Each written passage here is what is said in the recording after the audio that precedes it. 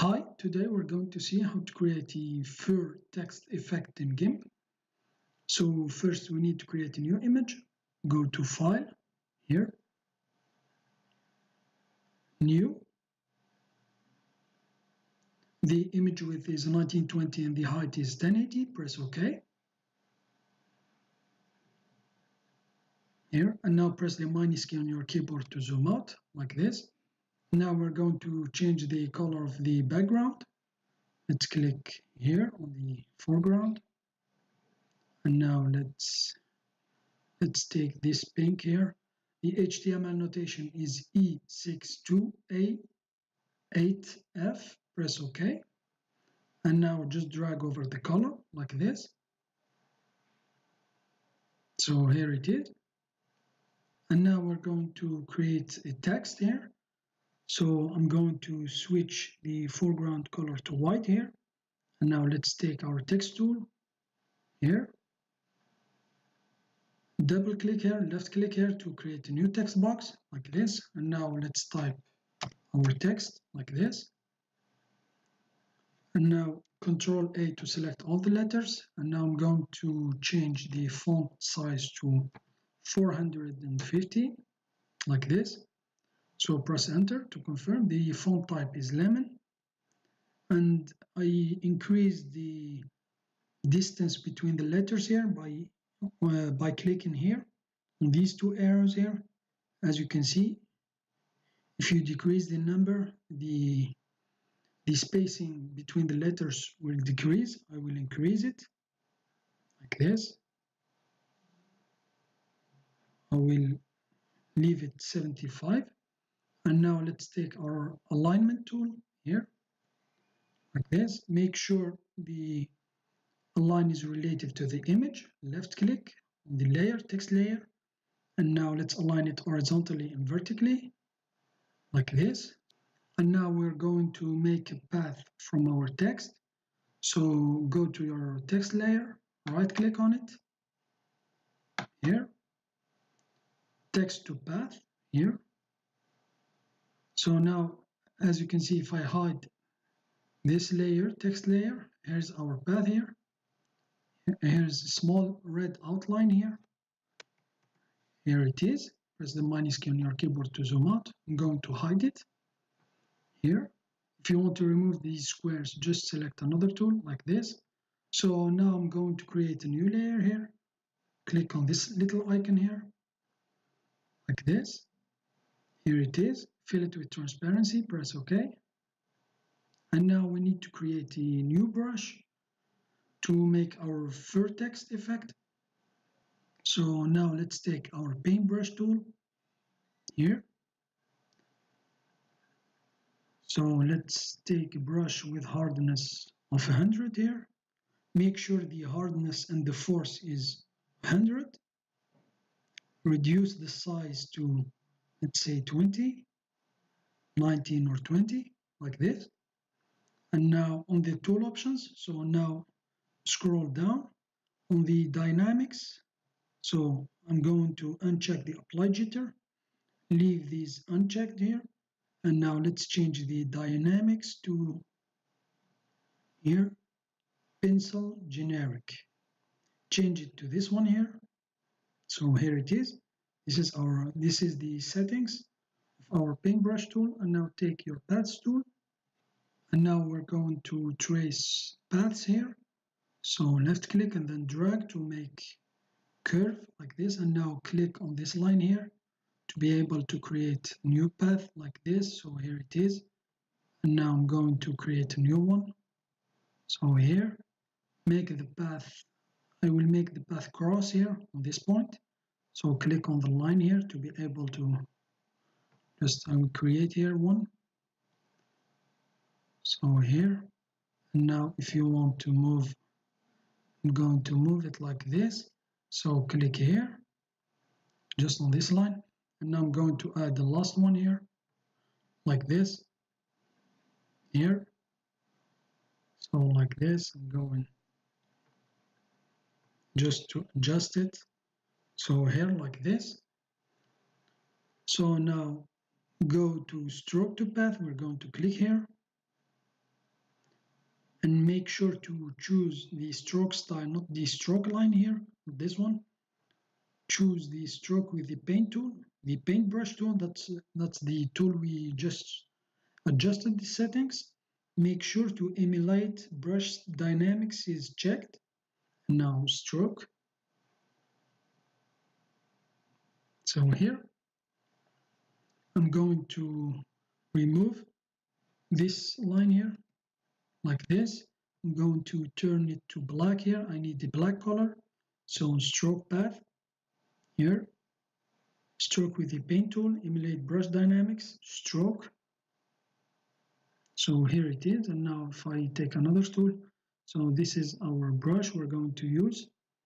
And now right click here. We're not going to save it.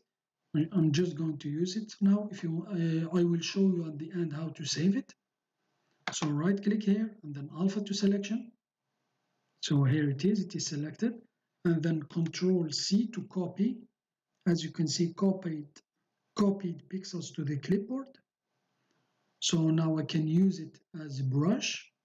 And now go to select here, none. Now we can hide this brush we just created. And now here's our text. So I'm going to bring another image here. I will put the link of the image in the description box. So this is the image I'm going to use. So here it is. So I will convert it here. So here it is. Now I'm going to reduce its size. Let's take our scale tool, left click on it, and then press Ctrl while scaling it to scale it proportionally like this. So here, or maybe I'm just going to leave it like this. So here, I will just take the rotation tool. Here, I will rotate it 90 degrees, press enter. So like this, and now rotate. So here it is. And now right click on the image layer here, layer to image size. And now place the image layer under the background, the pink background, like this. And now here, let's show our text here. Right click on it, alpha to selection, and now hide it. And now from the background, right click and then add layer mask with white full opacity here, add. So now since in a layer mask, the black represents transparency and the white opacity, if I fill this selection with black, it will show us the fur image. So here it is. And now if I go to select, here, none. So here's our text here. So we need to add the fur effect now. That's where we're going to use our brush. So now we're going to change our brush here. So click here and then click on the first one here. It will select the clipboard image. So this is the one we made here. So now we're going to reduce the size to 50 here. I'm going to leave it 53. Make sure the spacing is reduced all the way down to 1 here. And now check apply jitter. The amount is 0.51. And then we're going to change the dynamics of the brush and select track direction. So here are the settings. We change the brush, the size 53, aspect ratio and the angle, we just left them as they were. Spacing, we just reduced it to 1. Amount is 0.51 and the dynamics is track direction. So now let's go to our paths tab here. Double click on the text path here we created before. Go back to your layers here panel. Make sure you're on your layer mask here. The foreground is black here. We're going to paint with black with the paintbrush, so it will show us the layer under it, the image layer. And then stroke path. Make sure the stroke with the paint tool, the paintbrush is selected, and emulate brush dynamics. And now stroke. So here it is. And now Let's select another tool. So here's our third text effect here. So here it is. I'm going to add a drop shadow. So I'm going to extract this image here, the text here. So I'm going to right click on the layer mask, mask to selection here. As you can see, it selected what's outside of our text here. So we need to invert the selection, go to select, invert. So as you can see, it selected the text here. And now go to your image layer, this one here, select it, hide the pink layer with the layer mask, press Ctrl C to copy the selection here. And now let's create a new layer here, like this, fill it with transparency. And now, for example, we can, so I'm just going to copy it first. So Ctrl V to copy it, like this. Let's hide our image layer. So here it is. And now click on this icon to create a new layer and add it to the image. It's flaunted selection here. So like this, so here it is. Now, for example, let's take our transparent layer we just created now. I'm going to change its color. So let's take our pink we used before. So here it is. So here it is. Here is our third text effect. So now I'm going to add the drop shadow to the text here. So click on the third text. Well, right click on it and then layer to image size here. And now go to filters, light and shadow, drop shadow. So I'm going to add a small drop shadow to it. So I think here it's okay. Maybe I'm going to reduce it a little bit. So here, and now press OK. So here it is. Now right click on it and then layer to image size, like this. And now if you want to save the brush we just created, hide these layers here. Let's go to the first layer we just left here, this one here. And now go to File, Export As. So I'm going to export it on this folder here.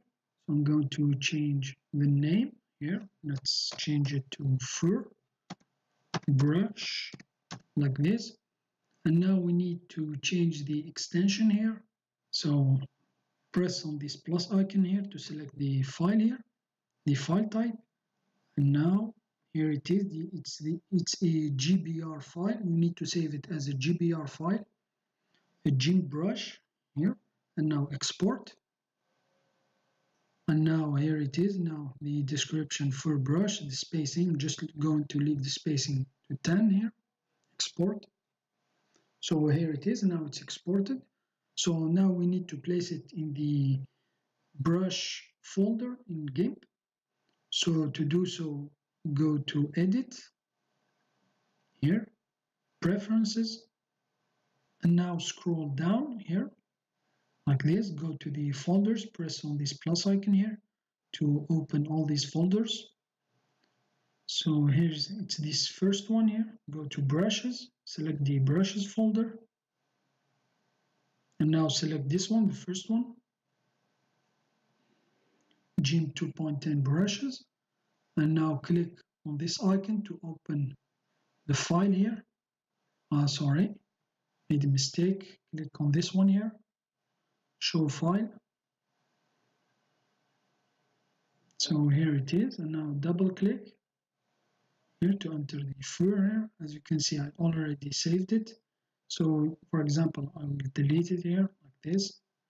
You just need to save it. So I'm just going to press Ctrl C here. And now go to the brushes and then Ctrl V. So here it is. This is a Photoshop brush. So now in order to install this brush, you need to restart GIMP. So now let's go back to GIMP. Let's close the preferences window. So here it is. So if you want to install the brush now, you need to close it and then to open it again, and you will find it. So let's see our first text again. So that's it, I think. That's how we can create a first text effect and also create a brush in GIMP. So thanks for watching. Have a nice day and till next time. Bye bye.